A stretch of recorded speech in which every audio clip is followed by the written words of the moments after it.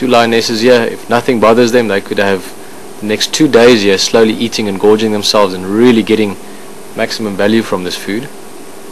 But at the same time, sometime tonight maybe a pack of hyenas or a clan of them come along and chase them off, or the mapocho males arrive.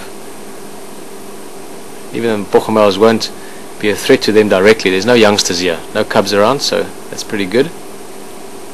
But nonetheless, the mapojos will take that food. So whatever you've got in your belly can't be taken from you. Hence the logic of eating as much as you can.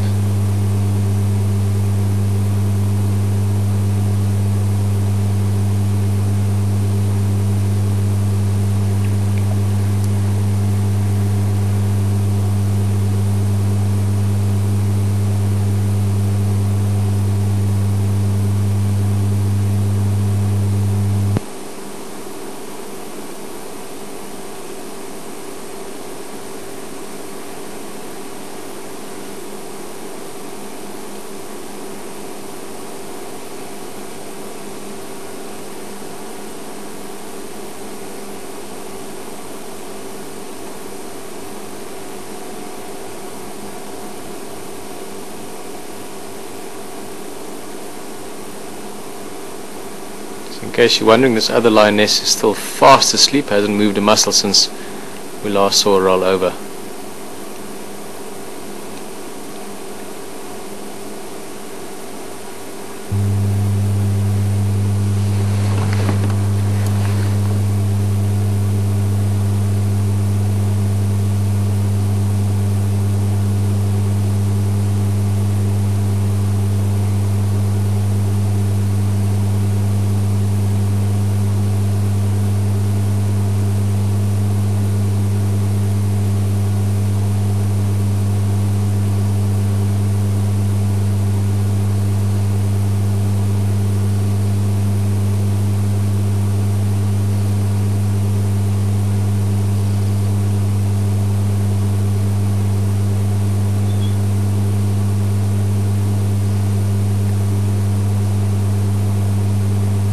Looks like she's really tucking in there. Just going to switch this light off for a little bit.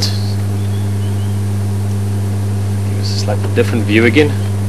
More shadowy, more dark, but also a little bit more mysterious almost. Oh, that's a bit too dark. Game drive is also taking their light off. I'm going to switch that on again. Sorry, Alex. All sort of happened at once there. You can see her again.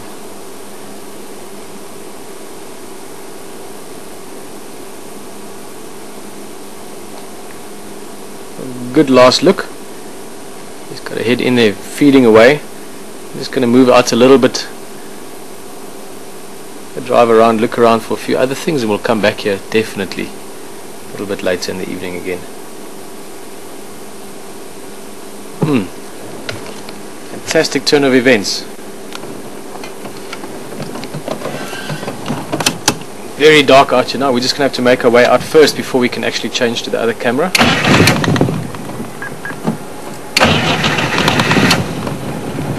Making our way out of here is going to be challenging as well. We actually can't reverse out the way we came in.